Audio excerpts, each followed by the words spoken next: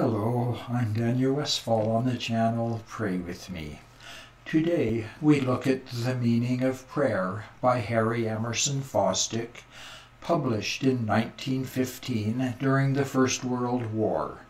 My copy is a pocket-size hardcover edition of the book which I inherited from my mother. The book covers topics like prayer as communion with God, hindrances and difficulties in prayer, unanswered prayer, and prayer as a battlefield.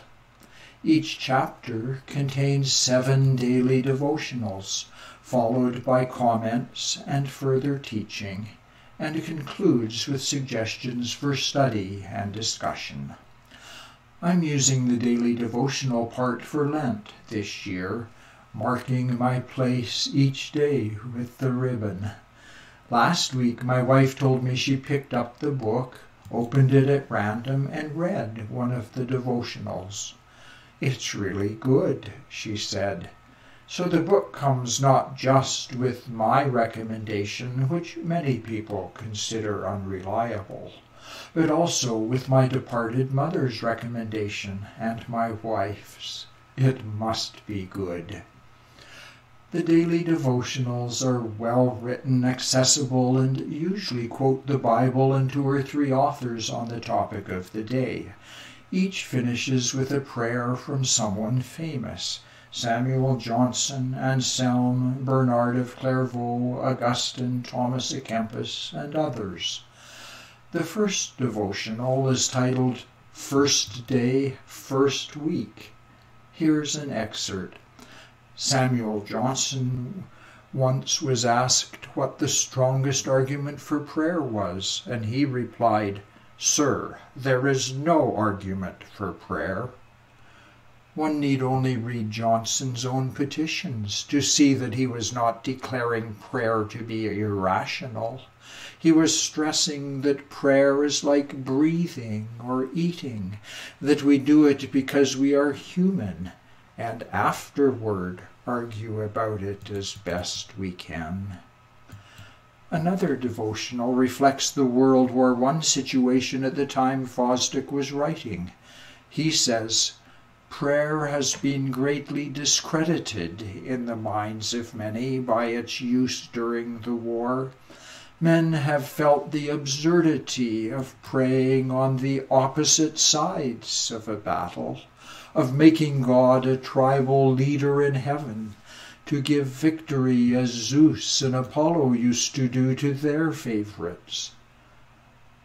I like the devotional that quotes Abraham Lincoln, saying, "I have been driven many times to my knees by the overwhelming conviction that I have nowhere else to go. My own wisdom and that of all around me seems insufficient for the day."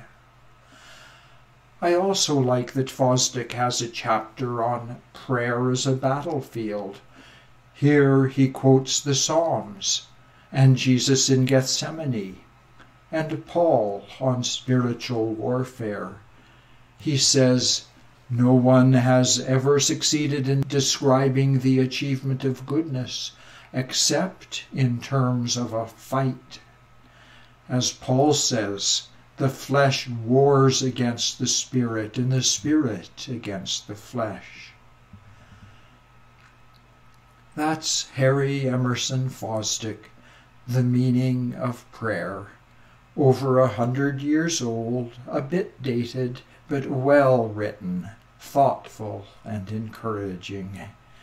You can buy the book on Amazon or get a free PDF on the internet. Let's pray. Our Father, Fosdick says the intellectual puzzles are found in the fringes of prayer. Prayer at its center is as simple and as profound as friendship. O God, strip away our intellectual doubts, our false and unworthy thoughts of you, and our false and unworthy prayers, until we are left face to face with yourself, the living God, in a friendship where we speak and listen to your quiet voice. Amen. I'm Daniel on the channel. Pray with me.